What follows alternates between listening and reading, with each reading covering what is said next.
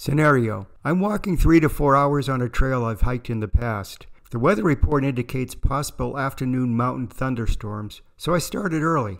I eventually move into an open area above the tree line. I see distant lightning. I do not want to be in an exposed area during a thunderstorm, so I make a quick retreat. My goal now is to return quickly to the trailhead. I also make a mental note that there's a primitive camping area with shelter along the return route. The storm is moving fast, and I'm caught in high winds, heavy rain, and ice pellets. I divert to the shelter. It's very cold. I'm soaked. Time to think survival.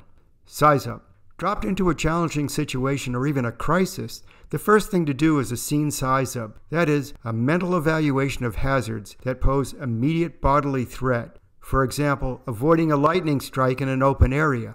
Immediate threats dealt with, focus on the longer-term issue of preserving the ability to think clearly. Thinking clearly allows one to set a goal and persist with a challenge. For example, making the decision to heed an approaching storm and hike back to the trailhead, but keeping in mind a shelter along the way.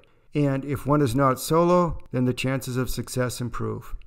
By the numbers. To think clearly, we need to adequately protect ourselves to maintain a healthy body temperature, stay hydrated, and eventually find food. Too cold, and we suffer from hypothermia, causing shivering, clumsiness, and then confusion. Removing wet clothing and warming the body core with a source of heat, such as a fire, can help lessen hypothermia. At the other extreme, too hot, and we deal with the hyperthermia spectrum, that can present as headache, muscle spasms, and confusion.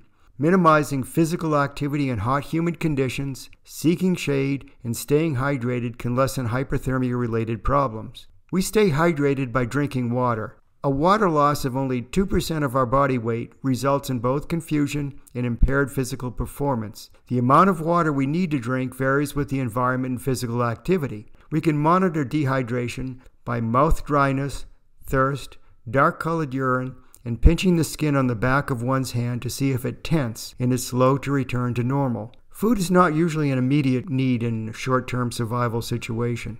So to think clearly and deal with a challenge, we find personal safety, maintain a workable body temperature, and stay hydrated. These would be essentials for a short-term, meaning a few hours, last-ditch survival kit. The kit must be pocketable, along with a small knife.